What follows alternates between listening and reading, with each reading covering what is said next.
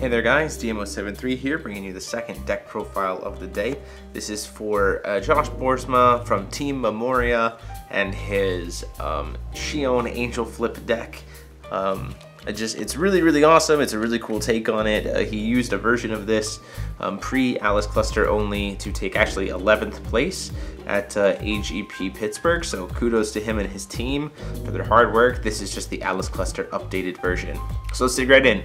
So this is Songstress of Shangri-La. She has the continuous ability to always being able to peek at that top card, which is super important because her main synergy with the deck is to be able to flip and bring out Celestial Wing Seraph really fast, because when she enters the field, she reveals the top card of her deck. If it's a Resonator of level 5 or cost 5 or less, it comes into play for free. So you're always going to be working to set that up.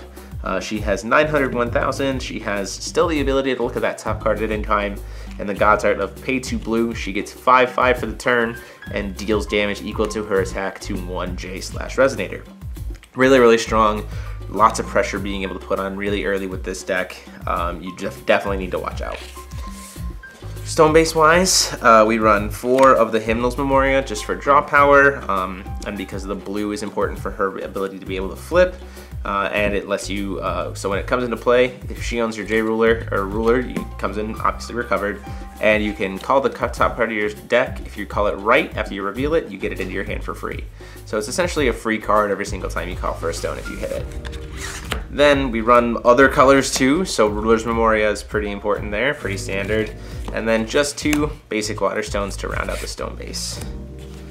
Resonator count, we run the 4 Moonbreeze Elf to be able to help with some ramping, to be able to play Celestial Wing Seraph or Lucifer from hand faster, as well as to be able to help Judgment Shion quicker. 3 Blessed Holy Wolf in the main. This is purely to be able to stop Barrier of Shadows, which can really wreak havoc with this deck, so that's why they main 3. 4 Valentina Puppet Master to be able to steal things that are in Shion's way. And then the main thing is 4 Celestial Wing Seraph, and these are the 4 Fallen Angelic Destroyer Lucifer. I have my 4, but Nick is borrowing them for a deck that he's working on. So I realized that while I was sitting down to record it. So it's 4 Celestial Wing Seraph and 4 Fallen Angelic Destroyer Lucifers.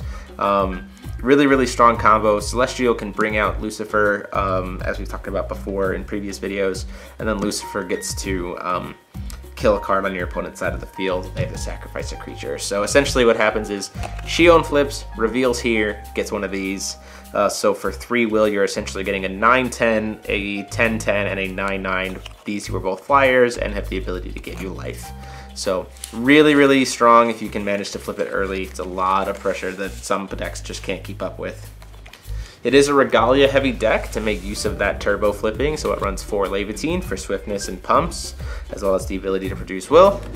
4 Hydromonica, this is purely to be able to make sure you get that top card of your deck right where you want it, when you want it.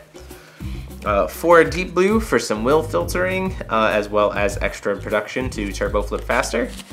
And then 3 Apollo to be able to bounce back Celestials and stuff as need be, and give Shion flying if needed, to be able to kind of just crush and run face.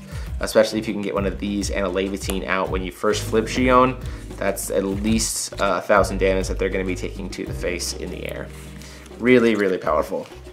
And then for spells, just some basic counter spells. 4 Walls of Wind, and then 2 Seal of Wind and Light to round out the package, just to cancel cards that are pretty important in the early game to help you kind of set up, because you're playing a lot of Regalia early, so will's not really that necessarily big of a deal. So again, huge thanks to Josh Boersma and Team Memoria for the deck list and the feature match. Let me know what you guys think, what you would change, what you like about the deck in the comment sections down below.